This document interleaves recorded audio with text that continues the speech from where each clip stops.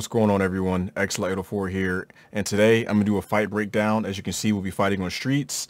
I'm gonna go ahead and roll the clip here, and then we'll talk about it. And just for some context, there's two guys that are above us, and we're underneath the cinema bridge. Like, we just spawned by damaged house, and we ran forward, and then we heard them above us. And there's like a scav shooting at my buddy. So we heard him above us, and then I'm going to roll the clip, and then we'll talk about it afterwards. There's 1,000. How are they not getting shot at? It must be the one guy that's back here. He's 1,000% back here. I see it. That's the other guy. Let's see the other guys over there. Okay. I'm running underneath. I'm gonna try to throw him off with audio. Yeah, both coming this way. Both. Hey, give me a second. Push. They're both looking at me. Got one. One more. He behind this gate, right here, behind his face, right here. Okay. Give me a second. Just don't over peek it. He's pushing me. I hit him hard. Nice kill. Okay, so we had a chance to take a look at the clip here. So let's go ahead and just break this down. So essentially, when I come around this corner, I'm checking to see where they are, because, you know, you're always looking for information when you're fighting other players. So I check to see if they're maybe going across the street towards the bus. I don't notice anybody, so I kind of look a little bit up higher, and just coincidentally, they come running down the steps. Now, I am not sure if they see me right here, because they could be looking to the right. I really can't tell, but they reacted pretty quickly to me when I leaned out and started shooting. Immediately shots start coming back, so I think they saw me, and they were in the process of getting their aim up when I stepped out again. So now I have their focus, and I'm going into cover because I want to draw them in so that they both start shooting at me, so that my duo, who went up top and wrapped around, can now get behind them and start putting shots on them.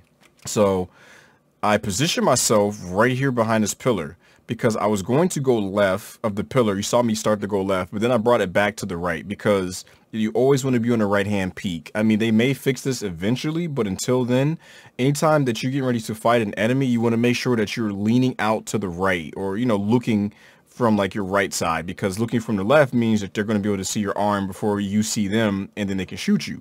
So like, that's the biggest takeaway that you can apply to any fight, is always make sure you're leaning to your right. There are exceptions where you can do it to the left, but, you know, that's a conversation for another time. It's just tricky.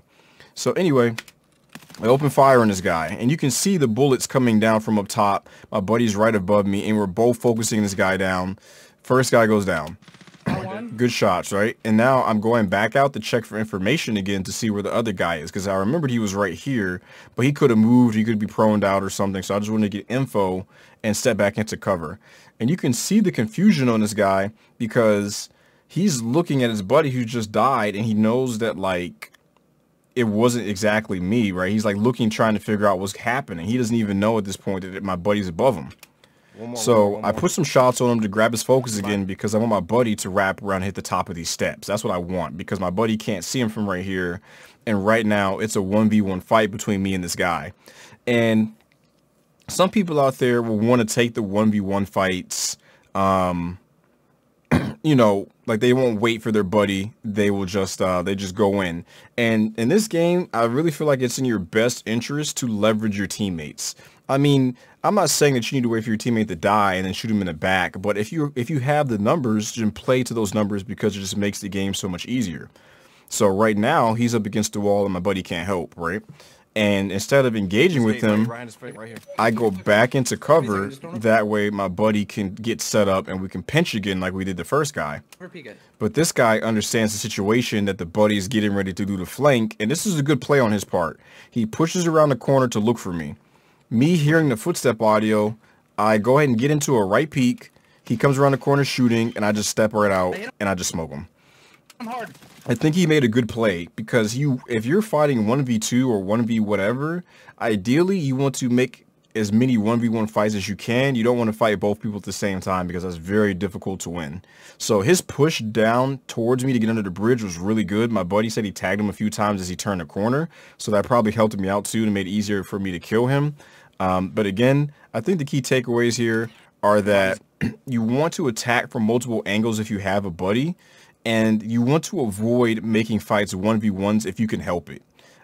Because if you go head on with somebody or you swing out, you end up taking damage in the process, whereas you could just peek out after one of your buddies put shots on them, and then you can kind of quickly clean up without taking any damage. And neither one of us got hit at all during that fight. So I really think it's important that people play to their numbers. I'm guilty. Sometimes I will swing by myself instead of waiting for my duo or whoever. And I need to do a better job at that. But as you can see in this video, staying on your right-hand peaks is important because it reduces the amount of body showing to the enemy. And attacking from multiple angles can cause confusion. And it really cuts off the enemy's player's options. Like if he wanted to, he couldn't go out this way towards the plant and jump up, and he couldn't do that because my buddy's up here blocking that entire section off, and he can't go up the steps towards my buddy because I'll lean out and I will catch him going up the steps. So locking down parts of the map and boxing people into a corner is really effective, and I feel like I see a lot of big teams who don't do that really should start leveraging their numbers and locking down lanes and just be slow and methodical and, you know, take out enemy players. That's all I had for you guys. I hope you enjoyed the video. Consider dropping a like or a follow for your boy, and have a good day or night depending on where you are. Peace.